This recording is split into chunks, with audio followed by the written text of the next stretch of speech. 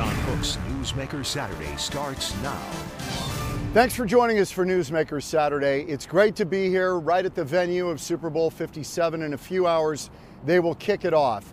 I thought it'd be the perfect time tonight for this program to talk to two guys who've been through this experience. Max Starks of the Pittsburgh Steelers, but we begin with Grey Ruegamer, played in 2 Super Bowls and won both of them.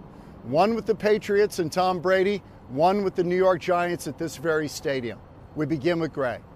2 for 2 in Super Bowls, and there aren't a lot of guys like that. Grey, good to have you on the program. Awesome to be here. Thank you for having me. So what a career at ASU you had with Jake Plummer and all the guys, Tillman, the whole thing. You get to the Rose Bowl, you lose to Ohio State. I hate to bring that up. I was there, I was on the field. It was a horrible feeling. But can you compare that pressure going into that game to your first Super Bowl? Is it even comparable? I think it's 2 different things. You know, playing for the national championship with that team at Arizona State was, I don't know that we felt a lot of pressure. We just went out there and played because everyone told us we couldn't do it. And that was very similar to my first Super Bowl. So in 2001, Patriots played St. Louis Rams in New Orleans, and everyone told us we shouldn't be there. We didn't have a chance to win. And then in 2007, when we played, New York Giants played New England Patriots, we were again underdogs. And there was really no pressure on us because no one thought we could win. I think if you go into it as the top dog and thinking that you're expected to win, I think there's a little more pressure on people to perform. And those 3 instances, we knew we could play football. And unfortunately, the first one we lost the national championship, then won the next 2. But I don't know that it's the only comparison I would say is that we were underdogs, and everyone told us we couldn't, so we went out there and competed and let the chips fall. Grey, do you think it's easier for a team to be an underdog in a big game like that? Do you think it somehow frees them up? Absolutely. Well, you see the buildup with the media. They're going to dissect every little thing on offense, defense, personality traits of quarterbacks, the kicker, the water boy, the athletic trainer. They go through everything, and they're going to find a difference somewhere, and they're going to make something out of nothing. So I think it helps being the underdog because you just put it on the shelf and you prepare like it's another game. So you're playing now in 2002. You hadn't been in the league that long. You've got a young Tom Brady who takes over at quarterback mid-season. Not even mid, it was early on when Bledsoe went down. So you've got the Tom Brady starting to come of age a little bit. You're 14-point underdogs against the Rams in that game. Do you recall your feelings before you went out that day? You're in the tunnel. What are you thinking? What are you feeling? What's your body experiencing? Well, there's always a little bit of the nervous peas. Like, all right, did I go to the bathroom before I step on the field? But obviously there's a lot of excitement, a little bit of nerves that go out there, but those always go away after the first hit. You get on the field, there's a lot of buildup, but it's almost a relief to get on the field because finally all the hoopla is behind you. Now it's down to what you've been training for. You're pretty much, in my case, my entire adult life, and most of our guys, opportunity to play in the Super Bowl. So it was a relief to get back to business and get rid of the hoopla. So the first hit is kind of when it becomes just another game? I hate to say that. Yeah, some guys react differently. Some guys are pre-game pukers. Some guys, need to talk a lot. Some guys need to crack jokes. For me, I was always kind of nervous until you felt that first contact, and then, yeah, you're good. So I'm curious about this. You've got this ridiculous halftime show every Super Bowl. It's like 35 minutes. It goes on forever. Worst. And for the people at home, it's great. But for you guys, what are you doing in the locker room during halftime? How do you guys stay loose, stay focused? Is there a lot of adjustments going on? Because I'm hearing more and more that there aren't a lot of adjustments at halftime. You guys are just kind of doing your thing. It really depends on the team, but generally in the first 5 to 8 minutes, you get all your adjustments that you're going to go into for the rest of the game. And then you just sit down and try to stay warm and, kind of just wait. You just hurry up and wait. The halftimes at the Super Bowl are ridiculous. I understand it's the entertainment of football and, getting big entertainers out there to entertain the crowd, and that's where the money is made. But as a player, it's awful. It takes forever. And you don't really get to see the show, so you hear all these big name stars are going to be out there. It'd be different if they were performing after the game, and we could have some beers and party with them. But can you hear the show in the locker room? Oh yeah, you can feel the energy, like you can hear the stadium move for sure. And hey, all right, 10 minutes left. How much? Hurry up.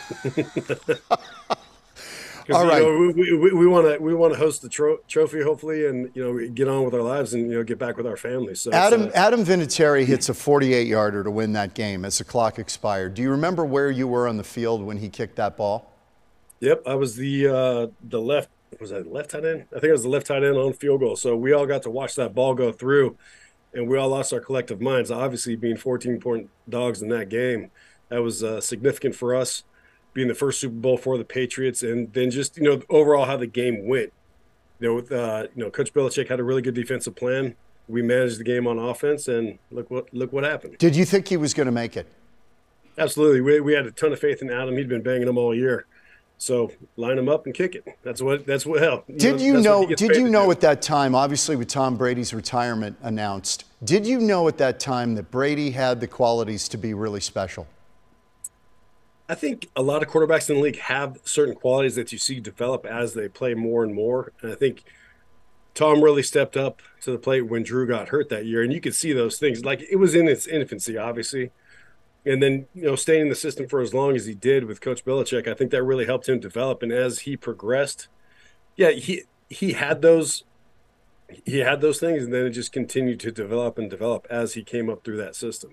Would you have ever predicted he would have become Tom Brady?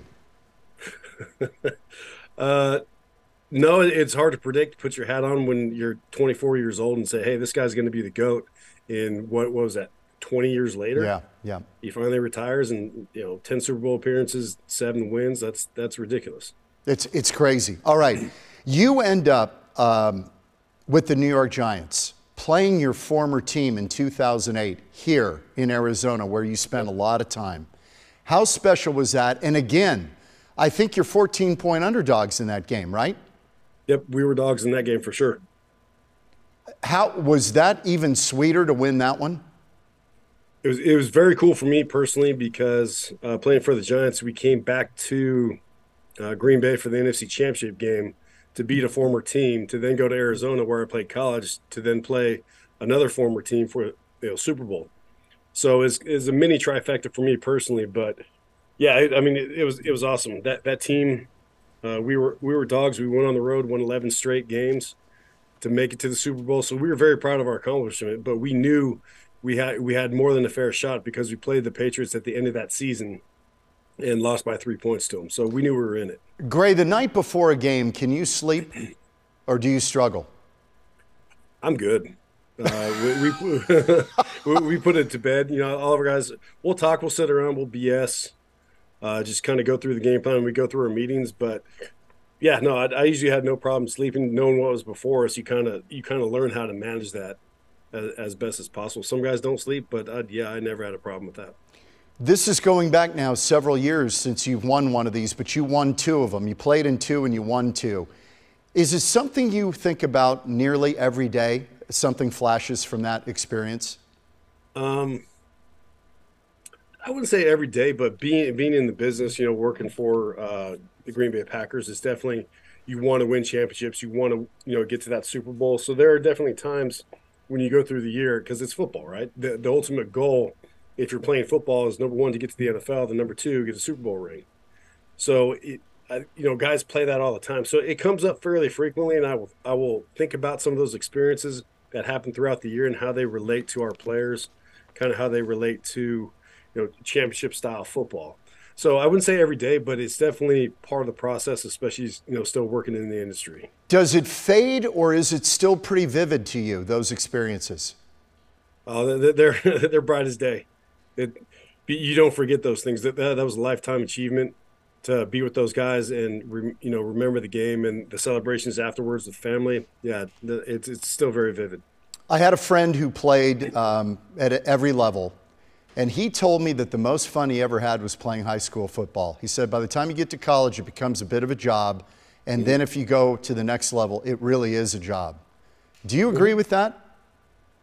I wouldn't agree with playing high school was the most fun because we sucked in high school. So, ASU? I had a ton of fun at Arizona State. I had a ton of fun in the NFL, but it is very much a business. And the quicker guys learn the business of the NFL, the quicker you'll have fun and learn to enjoy that aspect of it because it is work. A lot of people don't appreciate the hours that guys put in just to prepare to play on Sundays, but it is work. If you're doing your job, you're in the building during the season, 7 days a week, and you're figuring out a way to physically, mentally get better. Man, it's great spending some time with you, Gray. Great memories from ASU, and you had a terrific NFL career. Man alive. You may have even defied your own expectations. I don't know. No, I certainly did. Blessed and very fortunate to have the support of my family and my wife, throughout that whole career, and just, very fortunate to, be able to have that platform at Arizona State as well. So, I can't thank the coaches and teammates enough for all that. Two-time Super Bowl champion and ASU great, Grey Ruegamer. Great to see you, and best of luck with the Packers as well. Appreciate you. Great talking to you. Good to see you, Gray. Thank you. Coming up next on Newsmaker Saturday, we speak with two-time Super Bowl champion Max Starks with the Pittsburgh Steelers, but he also lost one, and that's the one he can't quite put out of his mind. Max Starks is next. Max Starks was an All-Pro in the NFL, 10 seasons with the Pittsburgh Steelers. During that time, he played in 3 Super Bowls. He won 2, and he lost 1. Max, on what it's like to run that gauntlet before game day. You got kind of your start in a way here with Jude LaCava, right? Jude kept putting you on the air, and now you're doing sideline with the Steelers. What else are you doing? ESPN? Yeah, ESPN radio. I also do SiriusXM, so I work college as an analyst up in the booth and pro for ESPN when I'm not working for the Steelers. Yeah. And then SiriusXM is, quote unquote, the 9 to 5 during the week. So it keeps me busy. I also still work for 98.7 out here as well, doing a weekly segment. So I stay busy this time of year. This is a fun time of year. It's a lot safer. Yes, it is. I feel better on Mondays. Right. Yeah. Okay, Max, take me back to your first Super Bowl. This was 2006. You guys beat the Broncos. That was Jake Plummer, by the way, right? Yeah. In that AFC Championship. It was. Okay, you win and you're in the locker room and you know you're going to the Super Bowl. When does it start to dawn on you that you're in a pressure-packed deal that's unlike anything you've ever experienced? So we win the Super Bowl. We win the AFC Championship game that day. And they bring in, the trophy's a lot different than it is now. Like it's that nice silver, flimsy, very, very easy to carry, portable trophy versus the big hunk of, almost looks like a Heisman Trophy type of trophy that they presented back in the day that had the stadium. I just remember celebrating with my teammates. Like with the offensive line, we had a moment where we were like, yes, we won the AFC Championship game. This feels so good. And then that emotion and that type of relevance kind of wears off after like 24 hours. You take the flight back, you celebrate that night, and then you check in for work on Monday and you're like, oh, we still got another game. Yeah. And in fact, it's 2 weeks away, and there's all of this production that goes into it, not just for the game itself, but the build-up to get everything in place so that you're not distracted at the place where there's the largest distractions. Okay, now at that point, is the coaching staff trying to keep it as normal as possible, or are you already feeling from the coaches anxiety and like they're doing all-nighters trying to get ready? Yeah, that first Wednesday practice, which is normal practice week for everybody, that's when you're coming into practice. You're like, okay, we're going to get the initial game plan, initial install, and you have to go in, and the coach is that much more nervous. He's got a million things on the script that he wants to rep and go through until we get to the Super Bowl. And then you have the distraction of tickets with the family, because at that time, I'm not sure what it is now, it was 18 tickets per player. So now trying to get your ticket situation down, trying to call your mom, your aunties, and see who's coming to the game, who did my mom promise that she could come to the game. And you're handling this, nobody's handling it for you. No, you have to handle it because you have to fill out the form and physically turn it in to the ticket office. So I have to handle that. And then there's a day where you come in for memorabilia for the Super Bowl, not as a champion, but Super Bowl such and such. For me, it was 40. It was Seahawks, Steelers, like all that type of co-branded merchandise. You got to go in, you get a great deal on it. So you're calling your family, you're calling your buddies all in the city. Hey, you want to come in and get discounted Super Bowl stuff? come in. It's like a shopping spree. But it's distracting. It is very distracting. So do you recall a moment during week 1 leading up to the Super Bowl where you looked at film of the Seahawks, who you played and beat, Yeah. and you guys said to each other, we should be able to beat these guys? I mean, is there a moment, or were you not sure?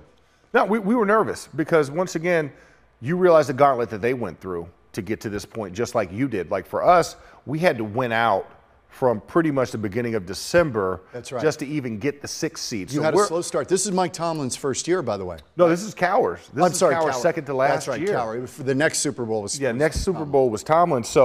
So we're nervous because, you know, we've gone on the road on top of having to finish out like the last 4 games of the season. We then went on the road 3 straight weeks. We went to Cincinnati, Indianapolis, that crazy game where Ben made the fumble, and then of course going up to Mile High and beating Denver. So at this point we're like, man, okay, can the momentum keep going? So you watch that Seattle squad, you're watching, you know, Matty Hasselbeck at quarterback. You're watching Sean Alexander. You're seeing Walter Jones, right, and Steve Hutchinson, and these big, formidable offensive line. I'm like, man, our offense has to compete with that offense. That's how we kind of looked at it. Like, can we keep pace score-wise with that team? So you weren't sure at all that you were going to win that game? No. I mean, and you're nervous leading up into that game because, like, it's champion on champion. There's no, you know, like college, like you get that one warm-up fluff game, like you'll play a directional state, university, A&M, Commonwealth. You know, you're playing the winners of the NFC. Yeah.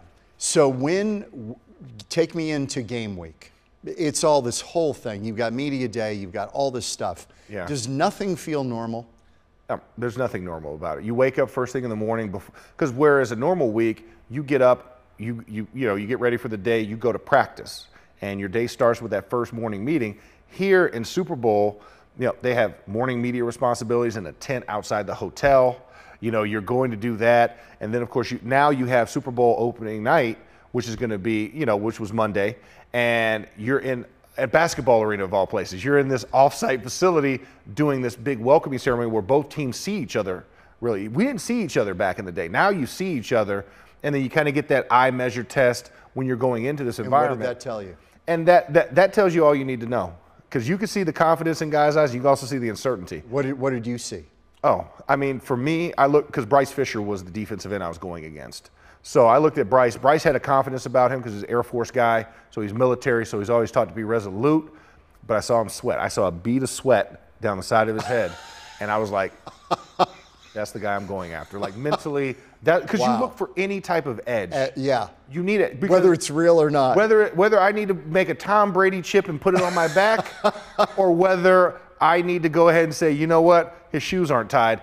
I got the advantage on him. Yeah. Both of my shoes are tied. You'll find a way. How do you sleep the night before the game?